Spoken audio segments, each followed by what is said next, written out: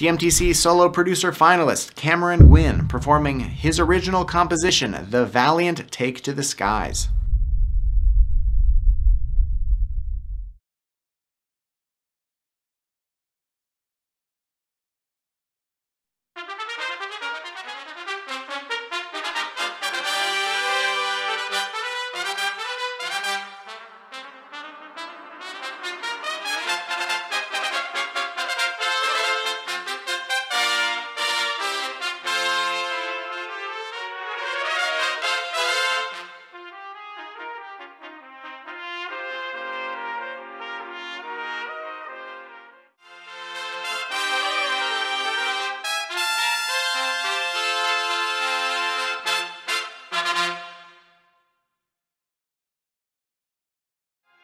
Wow, another fantastic performance, this time by Cameron Gwynn, featuring his own composition, The Valiant Take to the Skies.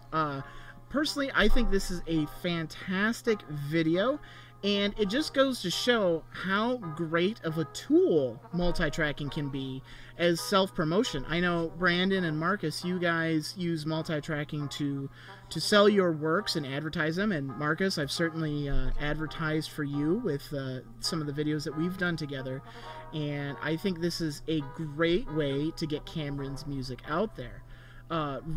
Now, talking about the video, I really enjoyed this one. Going back to the theme of going above and beyond, there's several shots here of each individual voice, and there's one really cool effect. It's really subtle, you might not have noticed it, but at about 2 minutes into the video, and go check it out, we've got the link to all of the videos in our description. Definitely go check all of those out. But at about 2 minutes into Cameron's video, he has this really cool effect where he's got a shadow of the flugelhorn behind him, and at 2 minutes in, the shadow starts playing different stuff than the flugelhorn on the screen, and that is the coolest thing ever to me. Like, I have to figure out how he did that and put it in one of my videos. Like, that is, it just had me geeking out when I finally noticed it, and I didn't notice it in the first run through.